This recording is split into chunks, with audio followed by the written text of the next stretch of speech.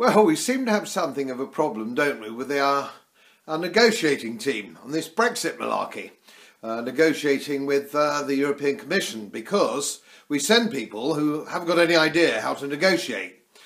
We send politicians and civil servants, people who've quite deliberately, when they were at university, decided that they didn't want to go into commerce. Commerce was vulgar, they didn't want anything to do with that at all, so they went into politics, the civil service, or the law, or something like that. But it means, of course, that they have no idea how to negotiate anything. They're utterly hopeless. Unlike, of course, the French civil servants, which are trained very carefully in negotiation techniques.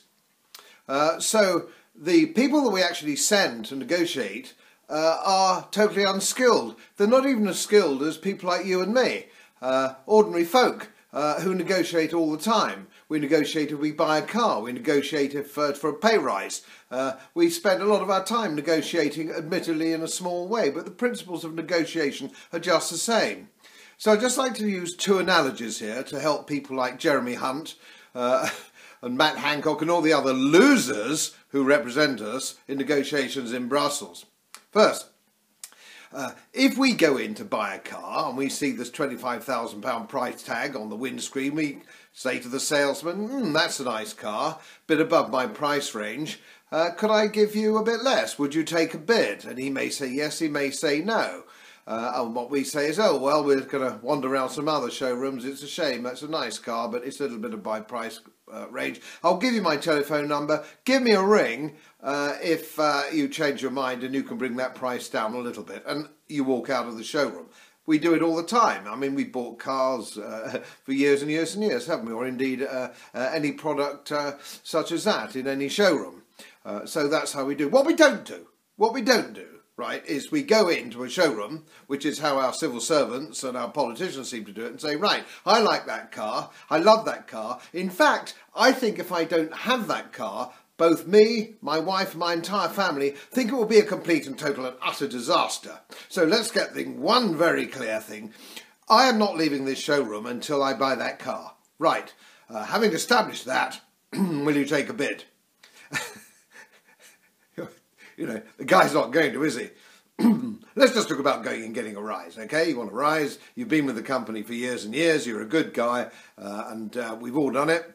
We go to the boss and say, look, I'm a good guy, I've been with you for years and years, I've kept my nose clean, I'm a good lad, I'd like another £5,000 a year.